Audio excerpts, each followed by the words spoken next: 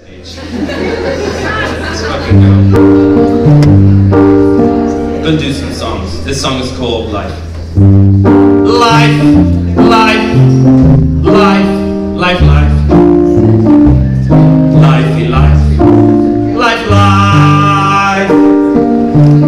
Life, life, life, life. Lifey life. Shit. Oh no, actually it's okay. Oh no, it's not. Oh God, you're not fucking no! Ah! No! And then you die. Life is a marathon, not a sprint, but it's a sort of marathon that you have to sprint. And there's hurdles and weights to lift and cycling and archery.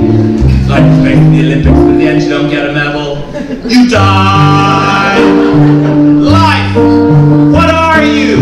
Are you just the accumulation of obsolete mobile phone chargers and reusable shopping bags? Current total 9 of one, almost 40 of the other.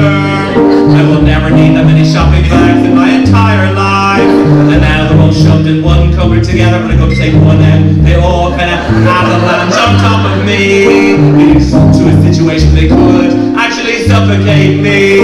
Ironic to be killed by a bag for life.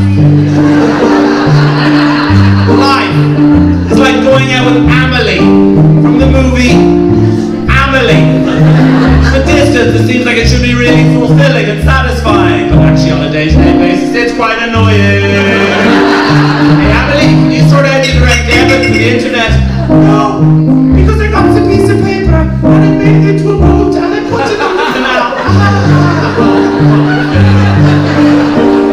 Hey Amelie, could you get a cup of milk for the tea? No, I'm a bias a cow. Oh, fuck off. Life is hard. It's just not spoken about very much. No songs about life being hard. All about how fucking brilliant it is.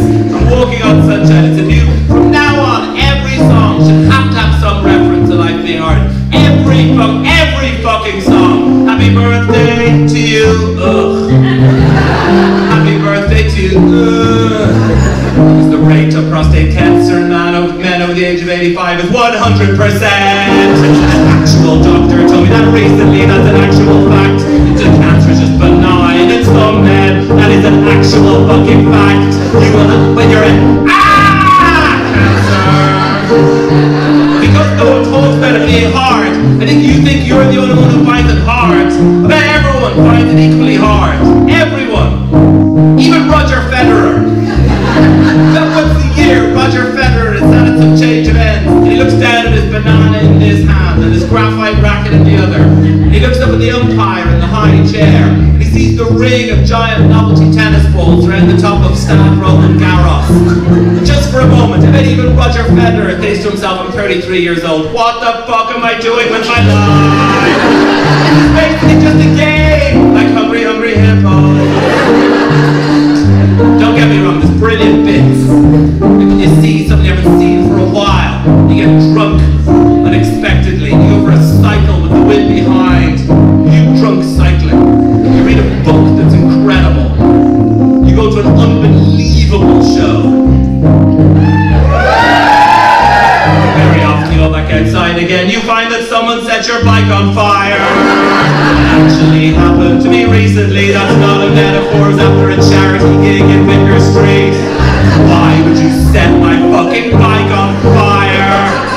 How do we even set a fucking bike on fire? They must have brought petrol or lighter fluid into town and be like, let's light this bike on fire. And it was raining. Oh, Dublin.